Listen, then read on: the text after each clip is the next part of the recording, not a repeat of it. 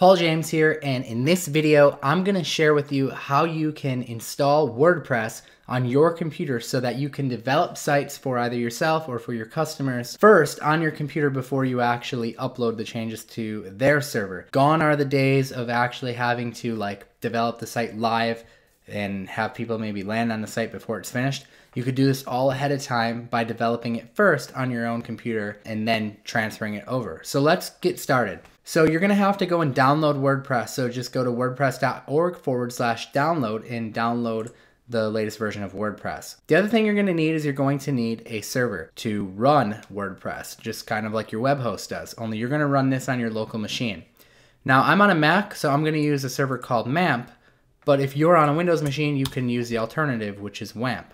So go ahead and download and install either WAMP or MAMP.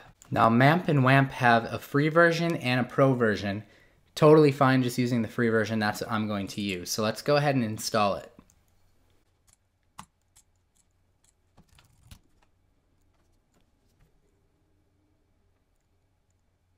All right, now that MAMP is installed, we can go ahead and open it up. So here it is, we're gonna hit the MAMP icon and we're gonna launch MAMP, not the pro version. And we're gonna go ahead and start the servers. Great, so once it's started up, it will go ahead and load just like this and you'll know you're good to go. You'll wanna take note of the address in your address bar, localhost and then 8888, okay? That's how you're going to access the server. And then /MAMP will bring you to this page here. So what we're gonna do is we're going to start by unzipping WordPress. So go ahead and download your WordPress install. It'll give you a zip file. Unzip it. You'll end up with a folder like this. And in your MAMP folder, there's going to be a folder inside of it called htdocs. And that's where all of your files need to go. Now you don't want to drag them right into this folder. You want to actually create a subfolder, and this is going to be whatever client or whatever website you're working on. So I'm going to be creating a roofing site, so I'm going to name this folder roofing, and I'm going to open it up and I'm going to drag all of these WordPress files inside of there. Great, so now when I want to visit this site, I simply need to go to my web browser and type in localhost 888, but instead of /MAMP, I'm gonna type in /roofing. So before we can get started, we have to actually create a database because WordPress needs a database. So we're gonna come to the exact same address, we're gonna delete MAMP and we're gonna instead type in phpMyAdmin. And what we're gonna do is we're gonna create a database. So we're going to give our database a name. I'm going to call it roofing and we're just going to hit create. Back to the WordPress files, we need to edit a file in here called wp-config. So here it is right here. It's called wp-config. It says sample right now. What we're going to actually do is we're going to delete the sample from the file name. So we want to say wp-config.php and we're going to open this file up. You can use any text editor you'd like.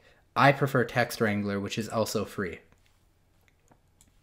So inside of here, there's a few things that we need to change. We need to enter in our database name, which was roofing. And then we need to enter in the database username and password, which in the case of using MAMP or WAMP, it's just root and root. All right, we're gonna save that file. So you can either just go to File Save, or you can just hit the Command S or Control S. All right, great, we can close out of there now. And now we're ready to actually go and visit our site. So again, we're going to go to localhost 888 /roofing because that's the folder I created. All right, so we're ready to install WordPress now that we have the database connected. We're going to hit continue. We're going to call our site something, so I'm going to call it roofing. I'll just make up a username.